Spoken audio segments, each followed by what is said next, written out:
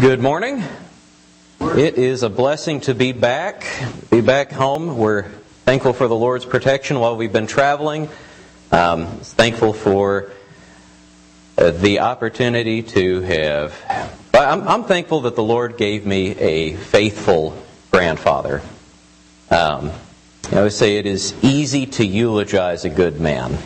And Grandpa's eulogy was an easy one to write and an easy one to present. We're so thankful for all of y'all's prayers while we were away. Let's turn in our Bibles this morning to Luke chapter 5. Luke chapter 5. We're going to begin this morning in verse 27.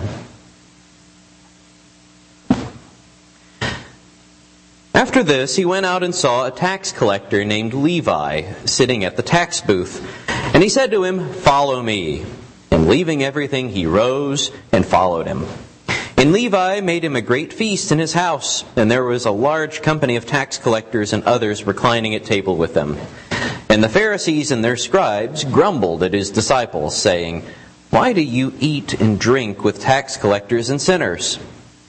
And Jesus answered them, "Those who are well have no need of a physician, but those who are sick. I have not come to call the righteous, but sinners to repentance." And they said to him, "The disciples of John fast often and offer prayers, and so do the disciples of the Pharisees, but yours eat and drink." And Jesus said to them, "Can you make wedding guests fast while the bridegroom is with them? The days will come when the bridegroom is taken away from them, and then they will fast in those days." He also told them a parable. "No one tears a piece from a new garment and puts it on an old garment. If he does, he will tear the new, and the piece from the new will not match the old. And no one puts new wine into old wineskins, for if he does, the new wine will burst the skins, and it will be spilled, and the skins will be destroyed. But new wine must be put into fresh wineskins. And no one, after drinking old wine, desires new, for he says the old is good." Let's pray together. Righteous Heavenly Father, thank you for the many blessings that you have given us today. Father, I pray that as we consider the example of Levi, we consider our own response to you. That just as Levi rose and followed your son, leaving everything behind, that we also are to rise and follow you. Now, Father, I especially want us to learn from his example today and how he made that response and the attitude that he had about it. I pray, Father, that you help us to learn penitence, but help us, Father, to learn to take joy in your salvation. Holy Father, we thank you for the blood that you have given us, the blood of your Son that cleanses us of our sins and makes us holy. And Father, we're thankful for the hope that we have in the resurrection. For these things, Father, we rejoice and are glad, and we offer thanks in Jesus' name. Amen. This is one of those situations where we need to acknowledge that every once in a while the Pharisees have a point, and they're more right than we normally allow them to be. The Pharisees, they normally get to be our whipping boys. Right? Because they're constantly wrong, they are constantly opposing Jesus. But here, they're right about a few things. Whenever they object to Jesus eating and drinking with tax collectors and sinners, they bring this objection forward for a couple of reasons that I think we ought to agree with. Not that we agree to their objection overall, but we agree to this. They see Jesus as righteous, at least in comparison with his table mates. So they come to the disciples and they say, "Why do you eat and drink with tax collectors and sinners?"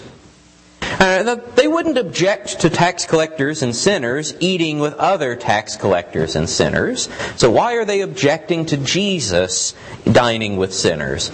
Because in some sense, not nearly enough, but in some sense, they see Jesus as belonging in their same general class. Jesus is part of the holy people. They consider Jesus to be dedicated to God, a good Jew in almost every way except the ones that they grumble about. And it just so happens that they're wrong in all of the ways that they grumble about. that Jesus is actually better at doing this thing than they are. But they are right in seeing Jesus as righteous, at least. And they are right to call Jesus' dinner company a bunch of sinners. We have to say that because Jesus himself says it. Jesus does not object to their label here whenever he says, whenever they say, why do you eat and drink with tax collectors and sinners? Jesus does not say, now hold on now, wait a minute here. Who are you to judge? Those are not sinful people over there. Those are decent folks sitting at the table with me. Jesus just lets the objection go as it is. And he admits, in fact, that he is dining with sinners in his answer. I have not come to call the righteous, but sinners to repentance. And so the Pharisees are right when they say that Jesus is dining with tax collectors and sinners. And the Pharisees are also right to be concerned about sin, to object to sin, to see sin as a bad thing, obviously. And Jesus is just as concerned as they are about it. Because again, he says, I've come not to call the righteous, but sinners to repentance. But Jesus and the Pharisees are together on this point, that sinners need to repent. And we're right there with them. Where we disagree with the Pharisees is where Jesus disagrees with the Pharisees in their response to the sinners. The Pharisees' response, you have to understand how the Pharisees saw themselves and how they saw sin. The Pharisees saw themselves as holy and dedicated to the Lord, and sin is a naturally corrupting influence. If you go back and you read the law of Moses, you'll notice that most of these laws about clean and unclean do two things. First off, if you are unclean under the law, your uncleanness can contaminate other people. And that is all over the law, particularly in Leviticus. If you are unclean under the law, your uncleanness can make other people unclean. And so if you're clean ceremonially under the law, you have to take great care to keep yourself clean. And the other thing that you need to know about these laws is that often, whenever the period of uncleanness is done, you are required to go to the temple and offer sacrifices. Among them, guilt offerings and sin offerings.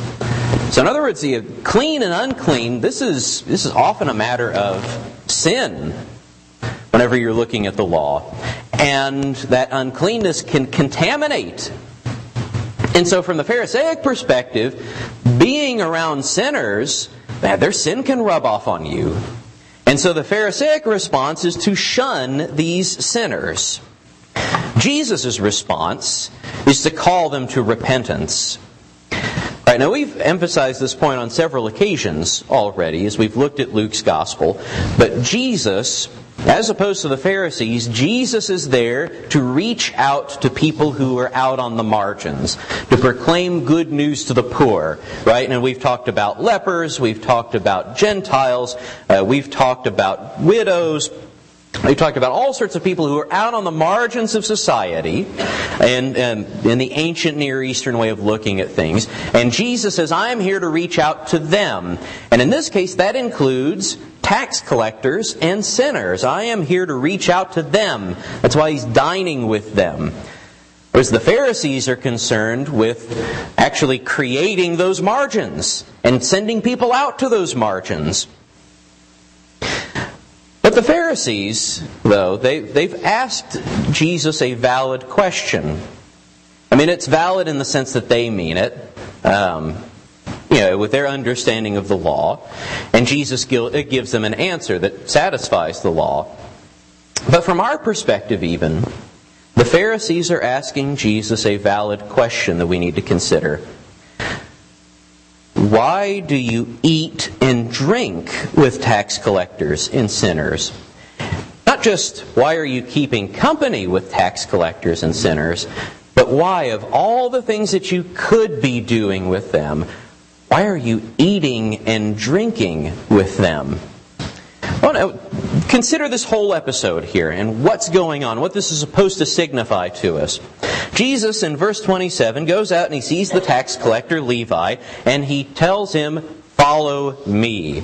And Levi, leaving everything, rose and followed him. All right, now we've seen this pattern before, by the way. Go back to the beginning of the chapter, Luke chapter 5. On one occasion, while the crowd was pressing in on him to hear the word of God, he was standing by the lake of Gennesaret, and he saw 2 boats by the lake. But the fishermen had gone out of them and were washing their nets. Getting into one of the boats, which was Simon's, he asked him to put out a little from the land. And he sat down, and he taught the people from the boat. And after he had finished speaking, he said to Simon, "Put out into the deep, and let down your nets for a catch." And Simon answered, "Master, we toiled all night and took nothing. But at your word I will let down the nets." And when they had done this, they had enclosed a large number of fish, and their nets were breaking. They signaled to their partners in the other boat to come and help them, and they came and filled both their boats so that they began to sink. But when Peter saw it, and here notice Peter's response, when Peter saw it, he fell down at Jesus' knees, saying, "Depart from me, for I am a sinful man, O Lord." For he and all who were with him were astonished at the catch of fish that they had taken. And also were James and John, the sons of Zebedee, who were partners with Simon. And Jesus said to Simon, "Do not be afraid. From now on you will be catching men." And notice what Peter does here. And when they had brought their boats to land, they left everything and followed him. All right, now to our minds, this kind of episode makes sense, that Jesus is calling a man like Peter, that he is conscripting him as a disciple, and that's explicitly what he's doing here. From now on you will be catching men, Jesus says. And so Peter's response to that is to leave everything and follow Jesus. And so now Luke throws us a curveball, because he shows us the exact same thing happening, except now instead of a proper Jewish man, now it's happening to Levi, a tax collector. And Jesus comes to him and says, "Follow me." And Levi leaves everything and follows Jesus, just as Peter left everything to follow Jesus. And so we get the sense here that Jesus is not just asking Levi, "Hey, you want to go on a walk with me?" That's not the kind of follow me that Jesus has in mind here. He's calling him to discipleship. And just as Peter left everything to follow Jesus, so does Levi. Levi is responding to a call for discipleship.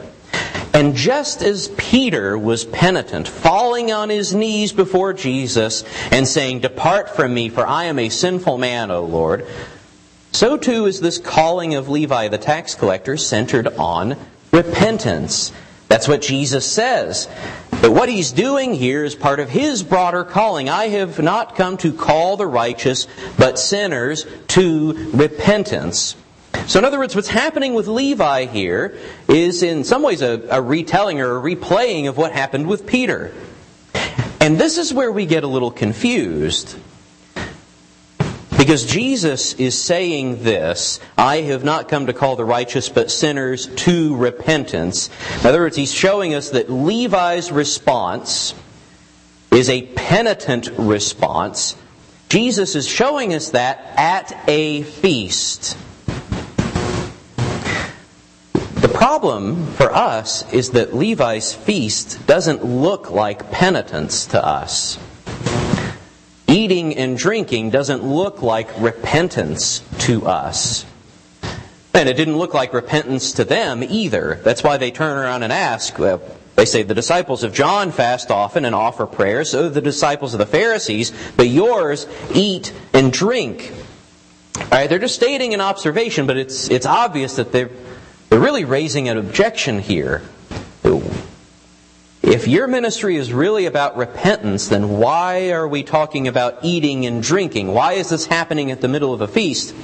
Because to us, penitence looks like Peter, falling on your knees and saying, "Depart from me, for I am a sinful man, O Lord."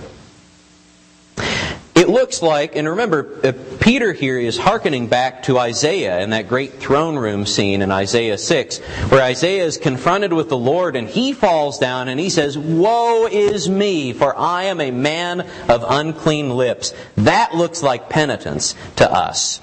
To us, penitence looks like fasting and sackcloth and ashes. That's why they've brought this up here, that the disciples of John and the disciples of the Pharisees, they fast.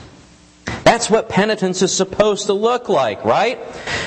And it's no coincidence for us, by the way, that for a long time we've been in the habit of calling prisons penitentiaries. Right? And we still call them that. If somebody says that they've got 10 years in the state pen, pen doesn't mean a cage. Pen is an abbreviation for penitentiary, which is a place where you go to learn penitence. That's the idea that we have about the prison system, is that criminals, rather than throwing criminals into prison just to remove them from society and put them out on the margins, the idea is that we ought to teach them penitence and rehabilitate them so they can rejoin society. And in some sense, it's a gospel idea. Right? The idea that you ought to be taking people on the margins and incorporating them more into society. That's the idea of the penitentiary. But that whole system tells us a lot about our idea of penitence. Because what penitence looks like in our imagination is jail. That's what penitence looks like to us. And so what is Jesus doing here, feasting as part of His ministry of repentance? It makes no sense to us. It does not look penitent what Levi is doing here.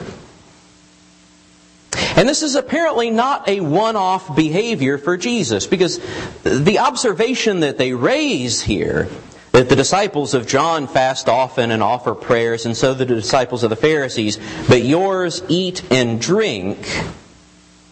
Apparently this was a pattern for Jesus and for His disciples. It had been going on apparently long enough for people to take notice and to say, this characterizes your ministry, Jesus. Right? The ministry of John, boy, that looked penitent, didn't it? He's clothed in camel's hair. He's living out in the wilderness, living off of locusts and wild honey. And he's standing by the river and he is preaching fire. And he is definitely preaching repentance. That's why he gets so many people baptized in the river. That looks like a penitent ministry. But Jesus, your ministry, you're eating and drinking. What is going on here? And here we need to throw on the brakes just a minute and say that fasting is a valid and godly form of penitence. Jesus Himself says so here. If we look at His response, He says, the days will come when the bridegroom is taken away from them, and then they will fast in those days. And obviously, fasting is a form of penitence. Look at Joel chapter 2. Go to the prophet Joel.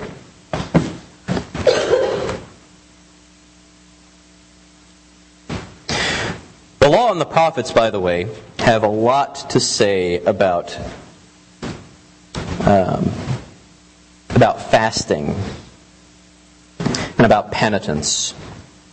In Joel chapter 2, at the beginning of the chapter, the Lord is basically telling His people that they are going to be overrun by a foreign army because of their sins.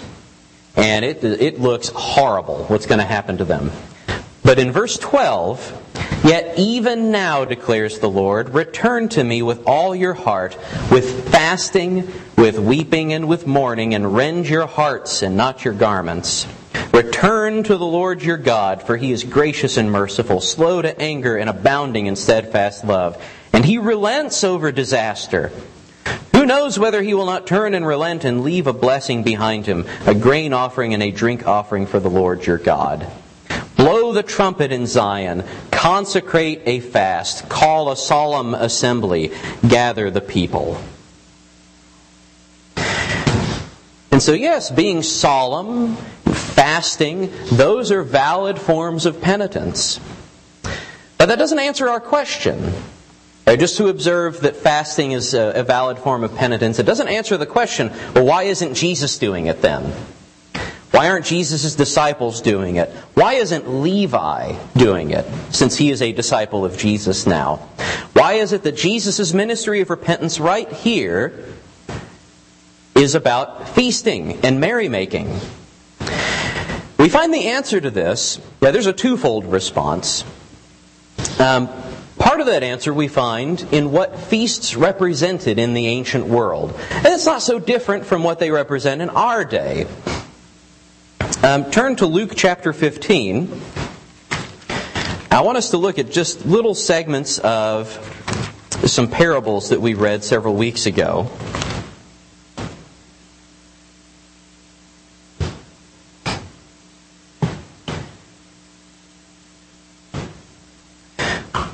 Luke chapter 15. We'll just read through the parables briefly. We'll start at the beginning. The tax collectors and sinners were all drawing near to him, and the Pharisees and the scribes grumbled, like they're grumbling here in Luke 5. This man receives sinners and eats with them. Same objection. So he told them this parable. What man of you, having 100 sheep, if he has lost one of them, does not leave the 99 in the open country and go after the one that is lost until he finds it? And when he has found it, he lays it on his shoulders, rejoicing. And when he comes home, he calls together his friends and his neighbors, saying to them, Rejoice with me, for I have found my sheep that was lost. Just so, I tell you, there will be more joy in heaven over one sinner who repents than over 99 righteous persons who need no repentance. But why does he call his friends together? He calls them together to rejoice in what has happened. Or what woman, having 10 silver coins, if she loses one coin, does not light a lamp and sweep the house and seek diligently until she finds it?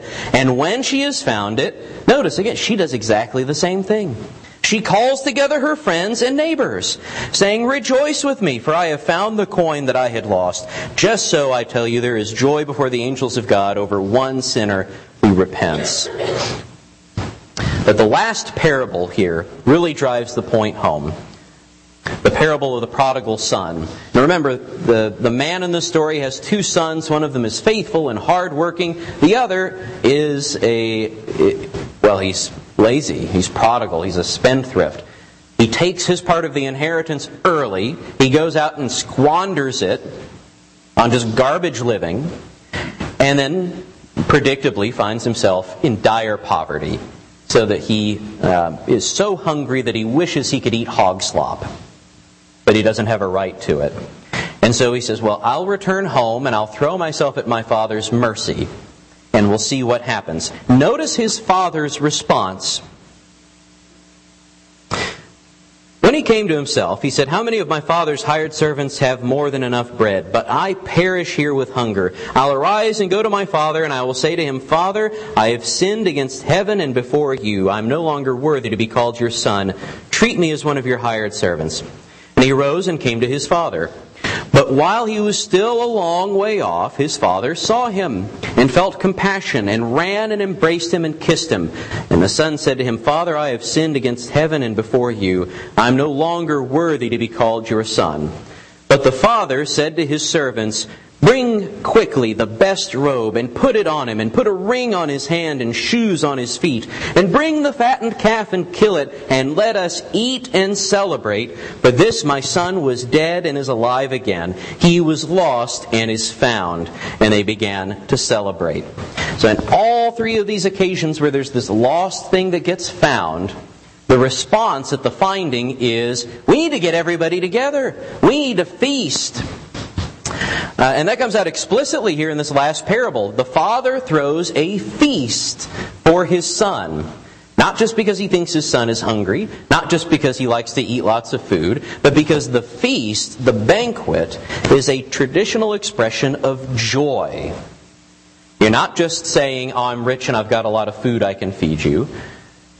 You're rejoicing. And that is the occasion for holding the banquet. Levi here is publicly rejoicing over what Jesus has brought into his life. Jesus has called him, and he has followed. And so Levi's response at receiving this calling and being able to follow is to rejoice by throwing this feast. What Levi teaches us here in Luke 5, and what these parables teach us here in Luke 15, is that penitence is not just a somber matter. Indeed, having one's sins forgiven is one of the most joyful things that can happen. This is plastered all over the Psalms, by the way. If you look for the word salvation in the Psalms, you will almost always find it accompanied by rejoicing. I take joy in your salvation, O Lord. I rejoice in your salvation. We see this especially come out in Psalm 40. Psalm 40, I waited patiently for the Lord. He inclined to me and heard my cry. He drew me up from the pit of destruction, out of the miry bog, and set my feet upon a rock, making my steps secure. He put a new song in my mouth, a song of praise to our God. Many will see and fear and put their trust in the Lord. Blessed is the man who makes the Lord his trust, who does not turn to the proud, to those who go astray after a lie. You have multiplied, O Lord my God, your wondrous deeds and your thoughts toward us. None can compare with you. I will proclaim and tell of them, yet they are more than can be told. In sacrifice and offering you have not delighted, but you have given me an open ear. Burnt offering and sin offering you have not required. Then I said, Behold, I have come. In the scroll of the book it is written of me, I delight to do your will, O my God. Your law is within my heart. I have told the glad news of deliverance in the great congregation.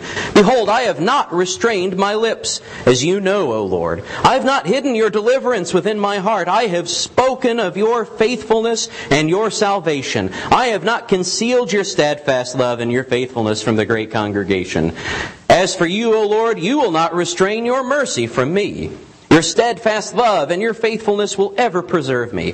For evils have encompassed me beyond number. My iniquities have overtaken me, and I cannot see. They are more than the hairs of my head. My heart fails me. Be pleased, O Lord, to deliver me. O Lord, make haste to help me. Let those who put to shame and disappoint altogether, let those be put to shame and disappointed altogether who seek to snatch away my life. Let those be turned back and brought to dishonor who delight in my hurt. Let those be appalled because of their shame who say to me, Aha, aha.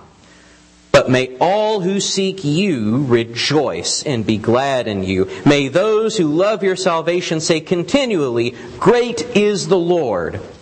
As for me, I am poor and needy, but the Lord takes thought for me. You are my help and my deliverer. Do not delay, O my God. So here we see the psalmist contending with his sin. His iniquity surrounds him, and the Lord saves him from it. And the psalmist's response is to rejoice. The Lord has put a song of praise in his mouth, and he sings that song. He does not withhold his joy in the news of this salvation from the great congregation. Because that is a godly response to salvation. That in itself is a form of penitence. One other text that I want us to consider. Isaiah chapter 61.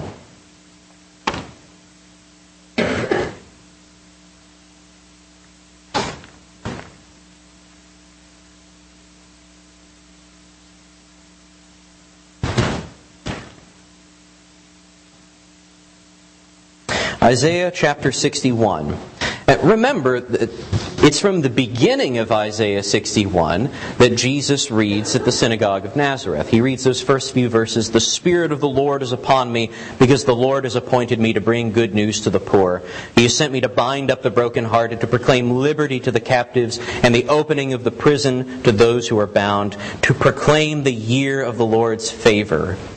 That's what Jesus reads from. At the end of this chapter, a few verses later, verse 10, Isaiah also writes this: I will greatly rejoice in the Lord. My soul shall exult in my God, for He has clothed me with the garments of salvation. He has covered me with a robe of righteousness, as a bridegroom. Notice the metaphor that Isaiah uses here. As a bridegroom decks himself like a priest with a beautiful headdress, and as a bride adorns herself with her jewels. For as the earth brings forth its sprouts, and as a garden causes what is sown in it to sprout up, so the Lord God will cause righteousness and praise to sprout up before all the nations. Now, what did Jesus compare Himself to, by the way? Whenever they were asking, well, the disciples of John and the disciples of the Pharisees, they fast. But your disciples, they eat and they drink. Remember what Jesus says to them. He says, can you make wedding guests fast while the bridegroom is with them? He uses exactly the same comparison that Isaiah uses here. Isaiah says that God has clothed him with the garments of salvation, so he will take joy. He doesn't throw off those garments to take on sackcloth and ashes, but he wears those garments in joy. So if we take the whole witness of the prophets and the law, we can see that there's a season for somber penitence. Think, for example, of King David after his sin with Bathsheba has been revealed. He sits in sackcloth and ashes and he fasts while Bathsheba's child is lying sick. He is penitent with a somber heart. But there's also a season for joyful penitence, joyful repentance, and that is what Levi is showing here. And by the way, notice that the response of Levi here is mirrored by the response of God in Luke chapter 15. Who's putting on the feast? Who's rejoicing in all of those parables in Luke chapter 15? It's not the one being found. It's not the sheep. It's not the coin. It's not the son. It's the one who found them. It's the shepherd. It's the woman. It's the father. They're the ones throwing the feasts. They're the ones rejoicing. And Jesus explains those parables. I tell you, there is joy before the angels of God over one sinner who repents. So as we encounter our own salvation, as we encounter penitence with joy, the angels of God are doing the same, Jesus says. And so one thing is we consider our service to God. Again, we have to bear in mind that just because of our upbringing, because of our background, we want to shove penitence into just this one little spot that says you need to be serious and have a long face. You should not be happy about this. You need to be reserved about it. What we need to do is accept the scriptural teaching of penitence, that repentance is much broader than that. And we also need to accept that whether we're fasting or whether we're feasting, our fast and our feast must bear the fruit of repentance. Because it's possible to do both of those things without any sort of penitence in the heart. Turn to Zechariah chapter 7.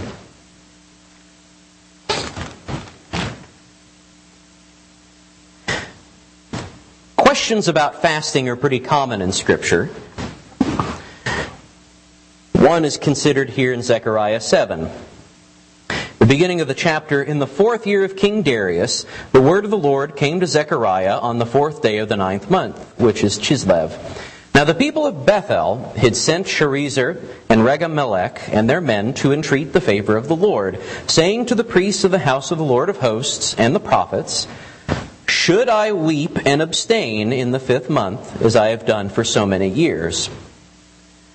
Then the word of the Lord of hosts came to me, "Say to all the people of the land and the priests, When you fasted and mourned in the 5th month and in the 7th, for these 70 years, the 70 years that they've been in captivity, when you did all that fasting and weeping and mourning, was it for me that you fasted?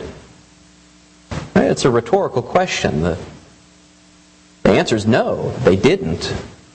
And when you eat and when you drink, do you not eat for yourselves and drink for yourselves? Were not these the words that the Lord proclaimed by the former prophets when Jerusalem was inhabited and prosperous, with her cities around her, and the south and the lowland were inhabited? In other words, the Lord honestly kind of brushes off their question here. This is not really a legitimate question. Y'all are not interested in serving me whether you're fasting or whether you're feasting. Because in all of your fasting and your weeping, you didn't do it for me. In all of your eating and all of your drinking, you did it for yourselves. So whether we're fasting or whether we're feasting, we have to see to it that repentance is there. That we are bearing the fruit of repentance. Because it's possible to do both of these things selfishly. Now turn to Isaiah chapter 58.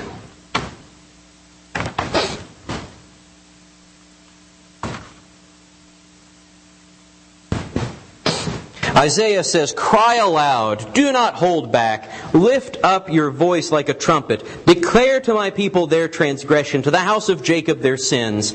Yet they seek me daily, and delight to know my ways, as if they were a nation that did righteousness, and did not forsake the judgment of their God. They ask of me righteous judgments. They delight to draw near to God. Why have we fasted and you see it not? Why have we humbled ourselves and you take no knowledge of it? Behold, in the day of your fast you seek your own pleasure and oppress all your workers. Behold, you fast only to quarrel and to fight and to hit with a wicked fist. Fasting like yours this day will not make your voice to be heard on high. Is such the fast that I choose, a day for a person to humble himself? Is it to bow down his head like a reed, and to spread sackcloth and ashes under him? Will you call this a fast, and a day acceptable to the Lord? Is not this the fast that I choose, to loose the bonds of wickedness, to undo the straps of the yoke, to let the oppressed go free, and to break every yoke? Is it not to share your bread with the hungry, and to bring the homeless poor into your house, when you see the naked to cover him, and not to hide yourself from your own flesh? Then shall your light break forth like the dawn, and your healing shall spring up speedily. Your righteousness shall go before you. The glory of the Lord shall be your rear guard. Then you shall call, and the Lord will answer. You shall cry, and He will say, Here I am. So long as the fasting, so long as whatever it is you're doing does not bear the fruits of repentance, so long as you are not godly about it, it will do you no good. But if it bears fruits in keeping with repentance, then that's when the blessings of the Lord come in. That's when you shall call and the Lord will answer. That's when you shall cry and He will say, Here I am. So the call for us today is to be penitent, to acknowledge our sins before the Lord, to pray for forgiveness, to turn away from sin, and to rejoice whenever we receive that forgiveness, knowing that God is faithful through the blood of Christ to remove our sins from us. But knowing that we must bear fruit in keeping with repentance. It is as John the Baptist said in Luke chapter 3. He said therefore to the crowds that came out to be baptized by him, You brood of vipers, who warned you to flee from the wrath to come? Bear fruits in keeping with repentance. And do not begin to say to yourselves, We have Abraham as our father.